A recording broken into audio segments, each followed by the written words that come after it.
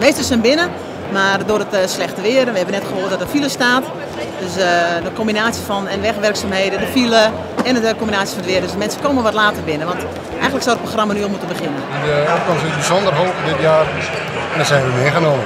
Ik ga deze bijeenkomst openen en dan zijn er een rij van sprekers die de leden van informatie voorzien en toespreken.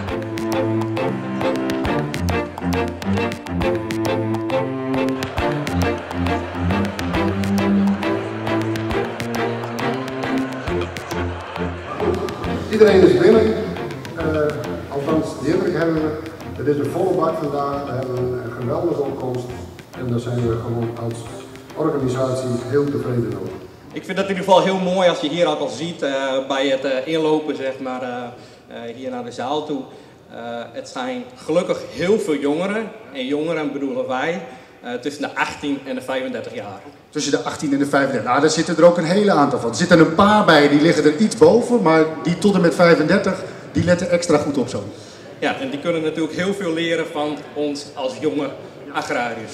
Bisto of kersto een jonge boer of boerinnen in een leeftijd van 18 tot 34 jaar en visto dat het woordzoon bezig bent, jou die zelfs of een oor op via de website www.duurzameboer.nl. Ja, kijk, we staan op een historisch moment en daar gaan we straks nog veel meer over horen. Maar ja, je moet maar jonge boer zijn tegenwoordig. Je moet maar het bedrijf van je ouders over willen en durven nemen. Daar is heel wat voor nodig. Heel veel opleiding, heel veel geld, heel veel kennis. Maar ook heel veel lef bij onze jonge boeren. Gelukkig is dat lef er heel erg veel.